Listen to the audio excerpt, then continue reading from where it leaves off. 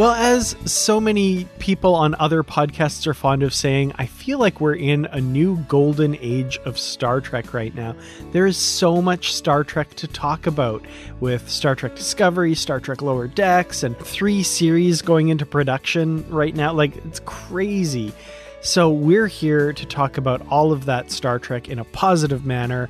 My name is Dan Gunther. This is Positively Trek. And with me, of course, is Bruce Gibson. Bruce, how are you doing today? How can you say this is a golden age of Star Trek if we have to pay to watch it? I'm just kidding.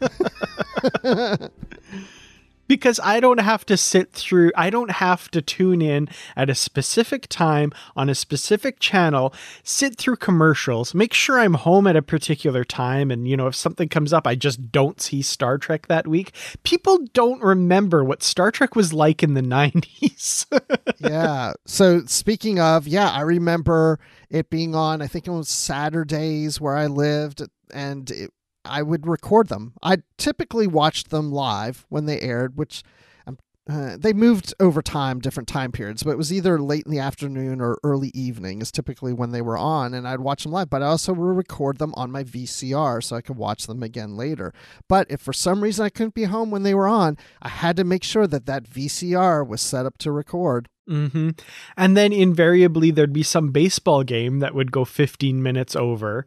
So you'd miss the last 15 minutes of the episode because, things like that happen to me all the time. Because, I did the recording on VHS tape of every episode as well. Yeah. And if I was home to watch it live, you could pause it and not record the commercials. But if you weren't home, you just had all the commercials and all of this stuff. Oh, it was crazy. Pausing the commercials. I used to do it, but not with Star Trek, but before that, whatever I would record. There was a time where I did that. And after a while, I was just like, this is a pain in the butt. I'm just going to fast forward through the commercials when I watch it on VHS instead of keep pausing and unpausing, because every once in a while you think you unpaused and it didn't for some reason. Maybe you didn't hit the button well enough, It's a little dangerous.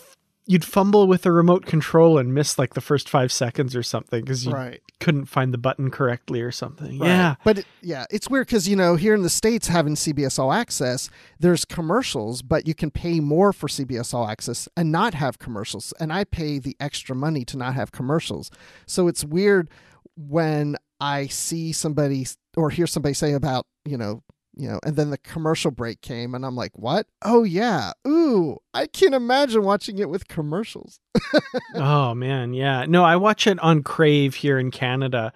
And the one drawback is that it comes out on Friday evenings on Crave. Yeah. So, sometimes I can borrow my parents' CTV Sci-Fi channel subscription and watch it that way. But yeah, usually I'm watching it later than most everyone else, unfortunately. But yeah. So your parents can watch it before you do? Yeah, they don't though. No, my mom PVRs it, and she's not done season 2 yet. So I've told her, do not watch season 3 because it will give too much away. Yeah, but I know we're kind of getting off topic of things, but that's the purpose of the show, is talk anything Star Trek. But I have talked to some people who have never seen Discovery before, but are watching it on broadcast CBS because, here in the States, they're now showing season 1 on CBS. And I've actually talked to some people that go, hey, Bruce, you watched that show. I've been watching that now on CBS, because they're not big Star Trek fans, but it's there. They're now, quote, discovering it, so it's pretty cool. That's pretty cool. And, anything that gets this in front of more people's eyes, I think the better, because I've heard from a lot of people and a lot of people who weren't big Star Trek fans as well, who, have found it here in Canada on CTV Sci-Fi or Crave. And friends I've known for years who are not Star Trek fans like you have come up to me and been like, hey, Dan, you like Star Trek, right? I've been watching that new one. It's really good. So yeah, there's a lot of love for it out there. Yeah. And I never wore glasses before, but I'm getting older and whatever. So I decided, because sometimes things that are far distance, I have to kind of squint to read something like, in a fast food menu or watching a PowerPoint presentation in an office meeting. But anyway, I got these Progressives glasses that I have to adjust my eyes to. So I have to wear them nonstop for a couple of weeks. And this is day 2 And anyway, when I went to get them, the guy that was working on my glasses saw my phone and it had the Federation emblem on it. And he's like, so I noticed your phone there has got Star Trek on it. So you watched the new Discovery? I'm like, heck yeah, I watched the new Discovery. And then we started talking about Discovery. So it was pretty cool. Oh, that's awesome.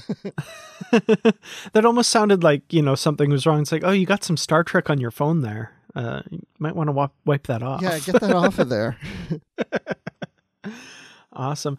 Well, we've got a bunch of news things to talk about this week, some interesting developments in the Star Trek universe.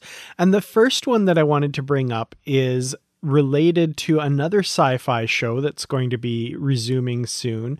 The Mandalorian, from the Star Wars universe, of course, is coming back on October 30th.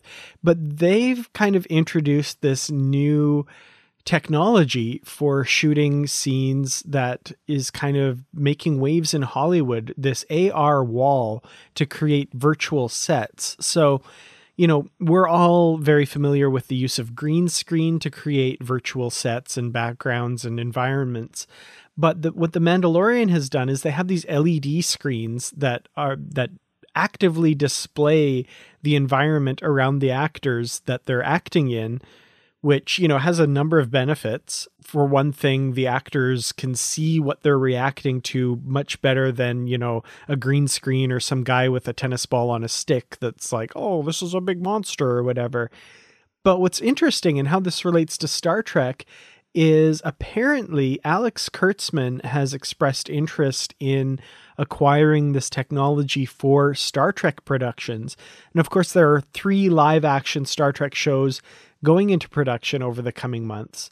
And the idea of using this technology on Star Trek, I think it's a perfect fit and would be really interesting. I'm so thrilled. By the way, you put this in the notes. I hadn't even looked at this. I didn't even know about this until we're now talking about it. So yeah, I'm also a big Star Wars fan.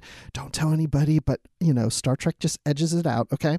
But I'm a big Star Wars fan. I do watch The Mandalorian, and which, by the way, season 2 comes out this Friday, but on Disney Plus. But here's the thing. That wall, which they call the volume, is incredible.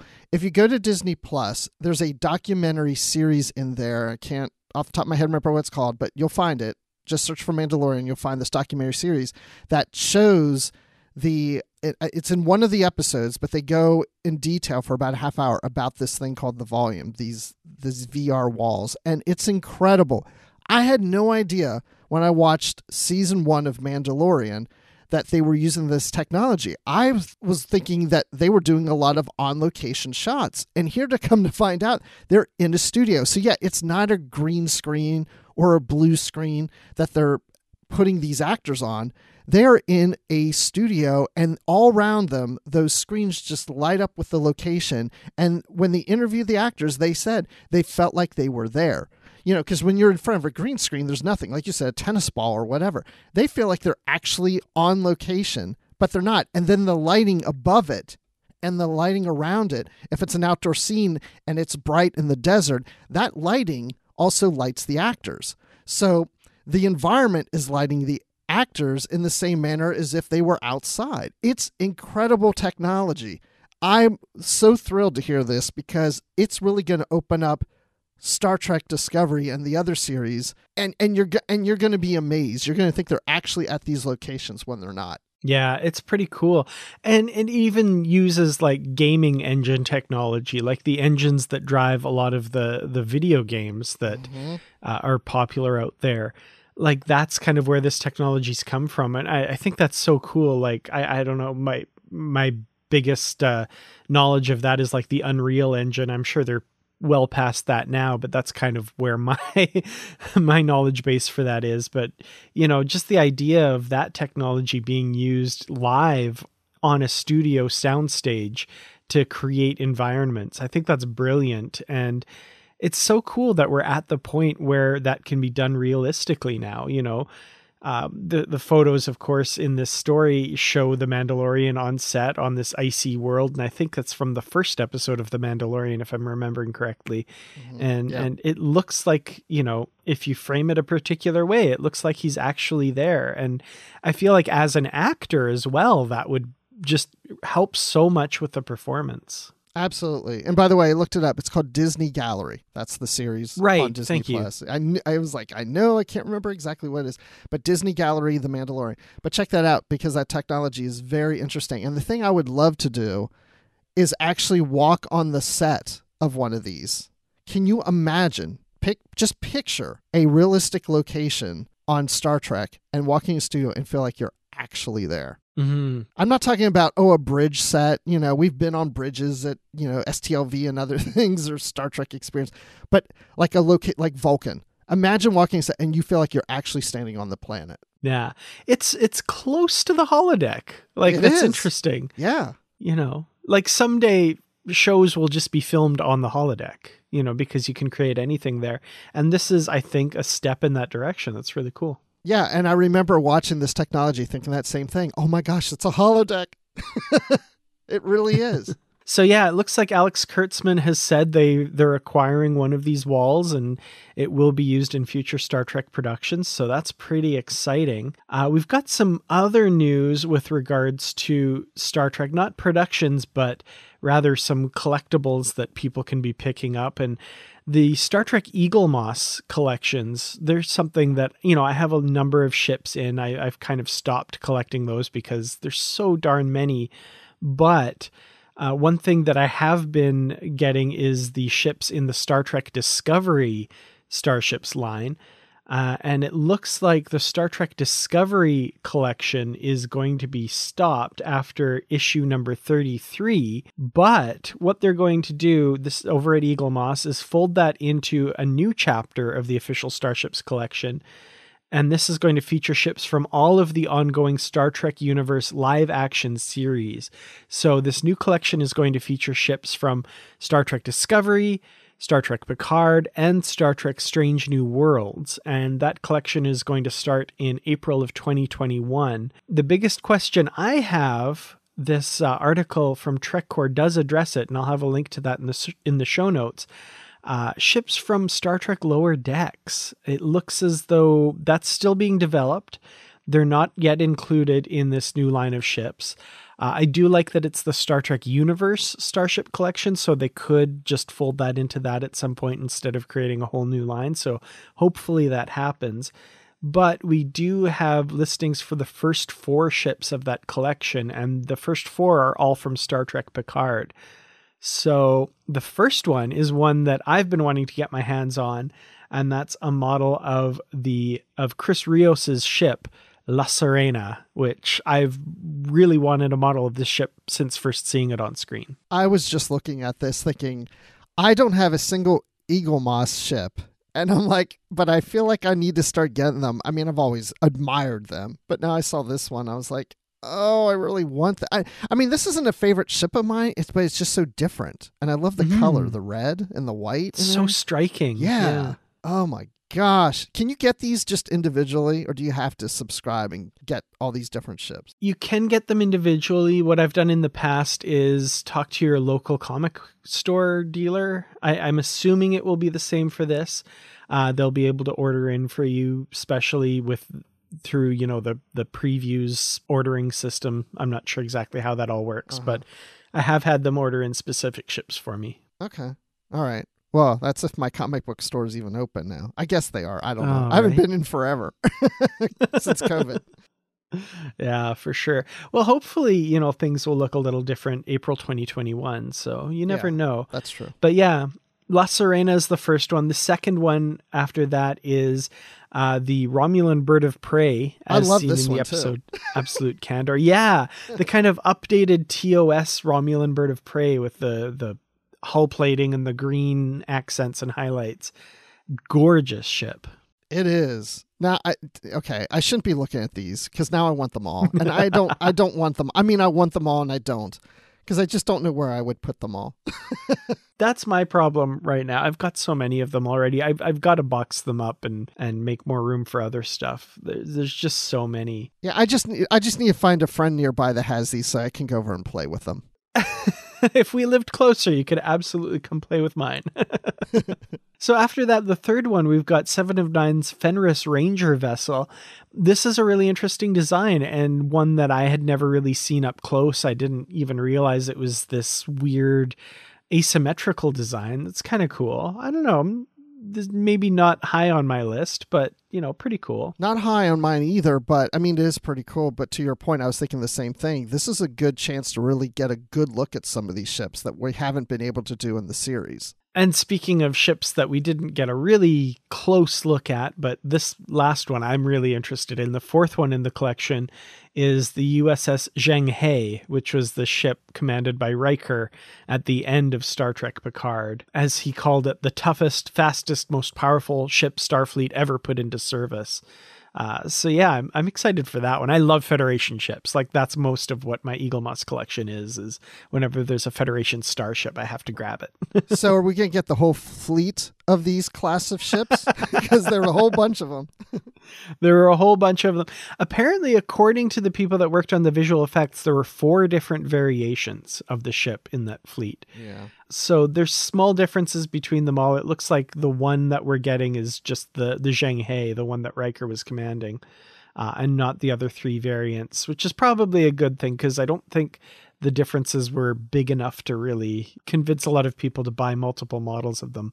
But there are collectors out there that will, of course, get all of them, I'm sure. Absolutely. Yeah, I remember freeze framing that and noticing, oh yeah, there are some slight differences between the ships, but nothing really huge. So yeah, there's a bunch of other releases in the Star Trek collection. The XL line with the extra large ships continues. And apparently we've got a couple announcements there. The Kelvin Timeline Enterprise and the Delta Flyer are both coming out in extra large versions. We've also got, for $200, if you really want to pick this up, there's a gold-plated special edition of the extra large sized Enterprise D model, which is a convention special announced as part of the virtual New York Comic Con events. I personally don't have $200 to spend on this, but if you out there do, all the power to you. This looks pretty cool. Yeah, I mean, I don't think I'd want a gold-plated Enterprise. I like the Enterprise to look like the Enterprise, the same coloring. I don't want it all in gold, but it would be, if you have like a collection of something or of expensive things and gold items, this would look great with that. Yeah, I think in like a nice display case, if it was like a centerpiece thing, that would be pretty cool. But yeah, I personally, every once in a while, take my Eaglemoss ship models off the shelf and zoom them around a little bit. I would love to see you running around the house. Oh, yeah. So there are some other Eaglemoss releases. The Star Trek Online collection, of course, continues. Not one that I've really been into. I'm more into the canon ships and stuff, but I'll have a link in the show notes that you can check this out. There's a story on TrekCore that kind of outlines all of the releases, so I'll leave that for you. But definitely interested in the Star Trek universe ships collection and these ships from Picard that I've been excited to see. And hopefully we hear something about ships from Lower Decks, because I would love a Cerritos and a Vancouver on my shelf, I think. Yeah, I just have to make a decision. If I'm going to get one, which one? It's going to be hard to pick, but I don't know. Yeah, I'm just looking down here. There's a bunch of other little like shuttles and yachts, and there's a bunch of things. So yeah, everybody needs to check it out. It's one thing to listen to us talk about. You really need to just look at them. Mm-hmm. Absolutely. Well, something that translates a little better to the audio medium rather than visual, although we also can't play music as well as show you ships and stuff. How's that for a segue?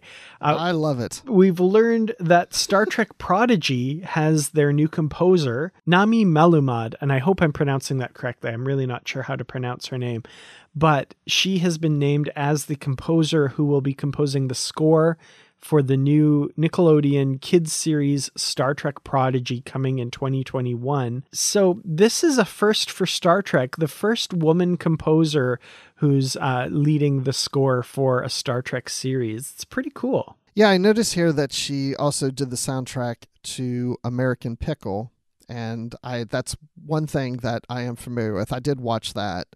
So, but the other things, other movies or series that she's done, I haven't watched any of those, But yeah, I mean, I'm just excited to hear. I want to hear the music now. I mean, I guess it's not available. Well, I hope they do like an early release of the music at some point before the series, just so we can get a little used to it. I'd love to hear it. Mm-hmm. And, Prodigy is something we've not seen in Star Trek before, which is an animated series geared specifically towards kids. So I'm wondering what the soundscape for that will sound like. Like, I'm really curious to hear what kind of environment they're creating for that. We have heard her musical talents in Star Trek before. She did do the music for the short Trek episode Q&A. So, if you want to kind of refresher on some of her talents, check out that episode. Well, see, then I haven't heard her music because I never watched that short Trek.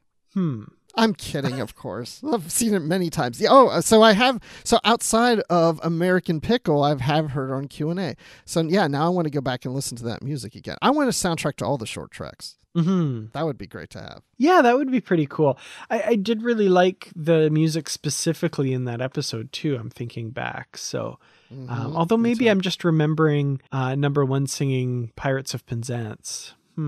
Yeah, I don't think Namie wrote that. No, I don't think so either. Well, yeah, we'll definitely be looking forward to checking out her music and the rest of the show, of course, in 2021.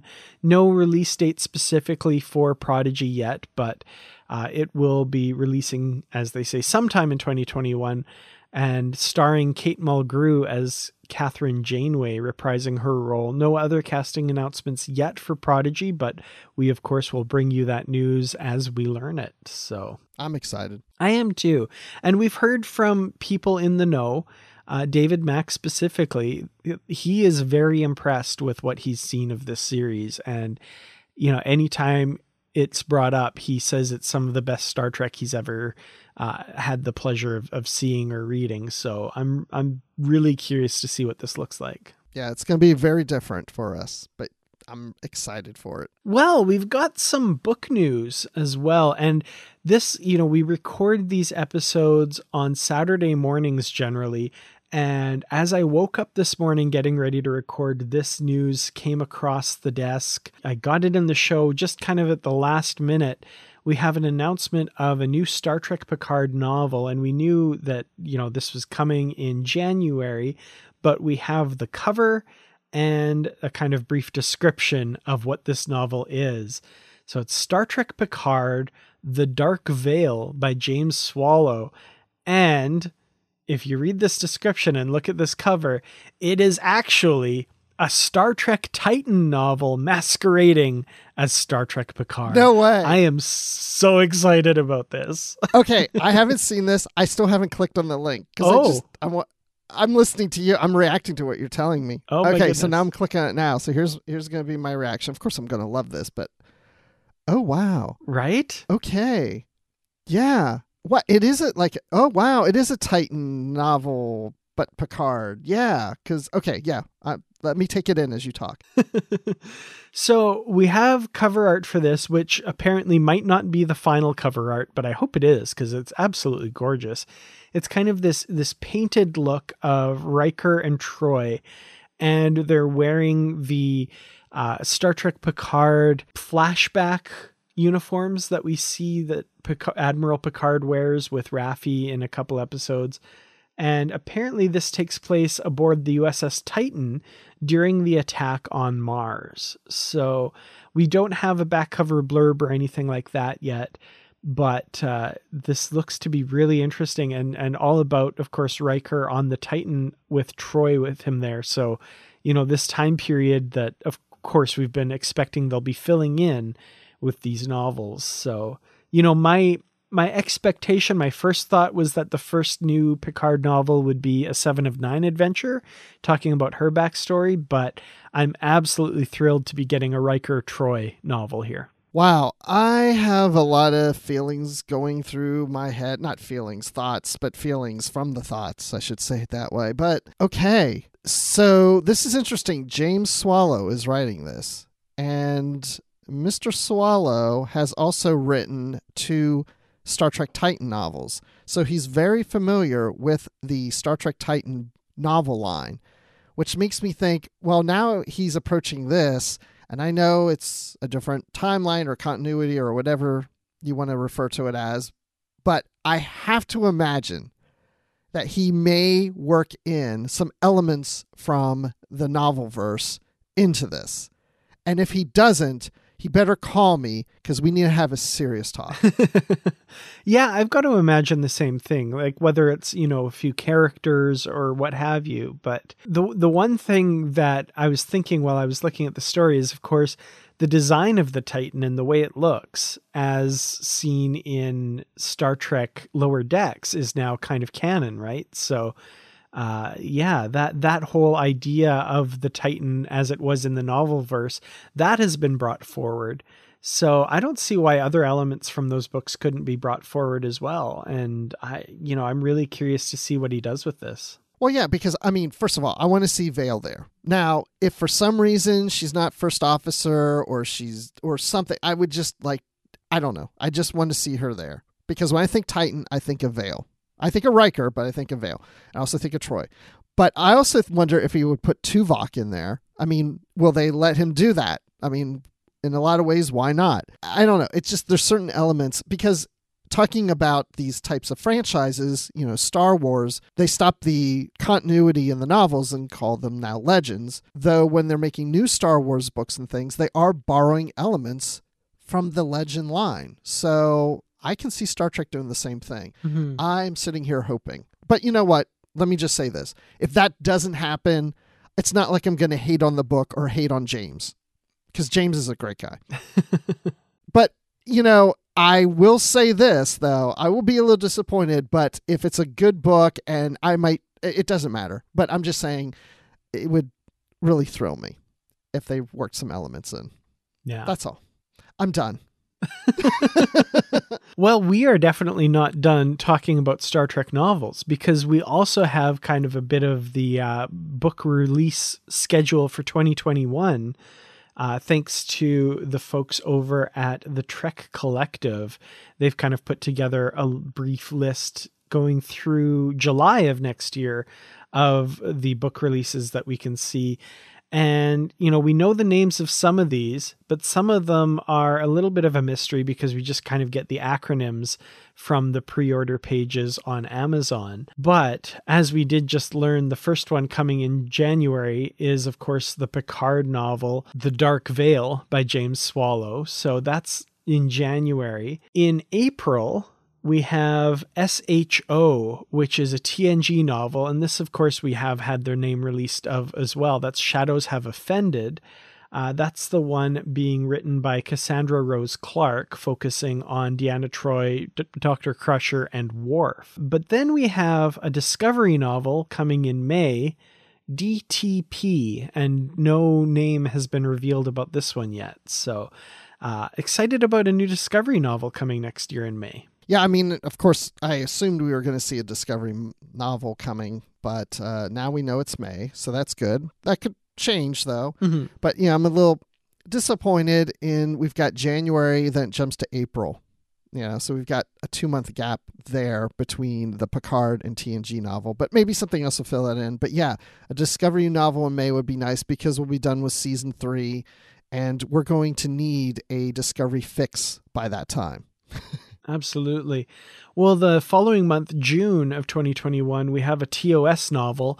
And again, we've not had the name released of this one. OATW is the acronym. So I don't know if we can come up with something that might fit that, but I don't know. My ad-libbing skills are a little rusty this morning. I don't know. OATW, any ideas? I'm going to say the W means world. Yeah, I'm fixated on W being world. The world. Something at the world. Ogling at the world. It's people looking out at viewports at planets, I guess. Or to world. It could be something to... No, I don't know. I'm probably totally way off. Well, the following month, July 2021, this one we do have more details about. This is presumably the novel Revenant by Alex R. White about Jadzia Dax and Kira Nerys. And that's, coming July 2021, Deep Space Nine novel. I'm very excited about a new DS9 novel, and presumably because it's Jadzia Dax, like we've mentioned before, is set during the series. Yeah, I was hoping this was coming out earlier than July, but hey, I'll take it. Yeah, to get a DS9 novel, that's exciting. And, going back, I'm looking at the Discovery DTP. I figured out what that stands for. Oh, yeah? Discovery Toilet Paper. Huh. Okay. All right. I haven't figured... Yeah, that's it. Yeah. Dr. Culber's efforts to market a new Starfleet branded of Discovery toilet paper meets with obstacles when the Starfleet head branding office contacts him for copyright infringement. That's what that's what it's all about, I think. Exactly. Wow.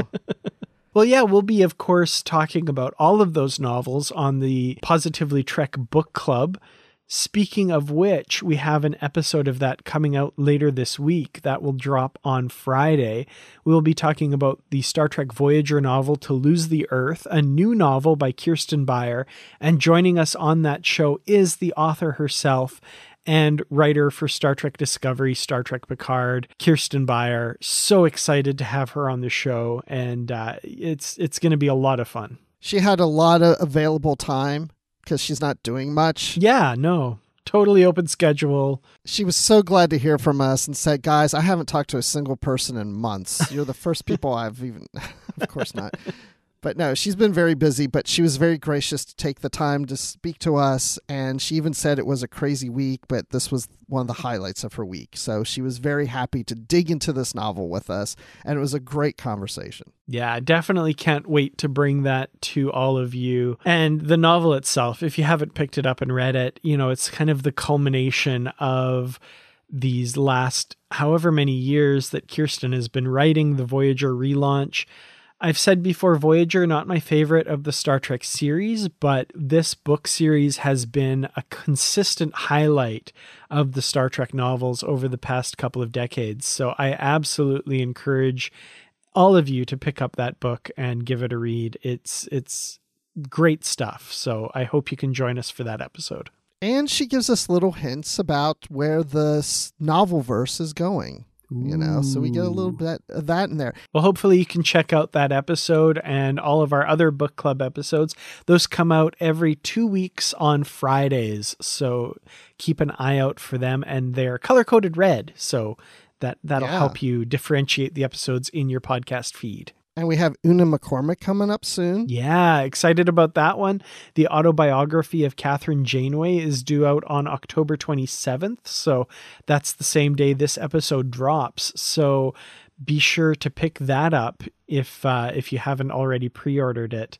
We'll definitely be talking to the author about that in an upcoming episode as well. And Greg Cox, we haven't scheduled anything with him, but we're hoping Greg has time to talk to us about his TOS novel. So there's a lot going on in the next month or so. Yeah, definitely. Lots to see and do and read in the Star Trek universe, and we'll be talking about it all.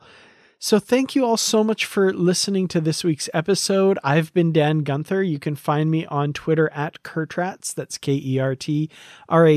You can find me on youtube.com/Kurtrats Productions. And you can find the show at Positively Trek on Twitter, on Instagram, Positively Trek there as well. And on Facebook, find our discussion group and join up. We'd love to have you there.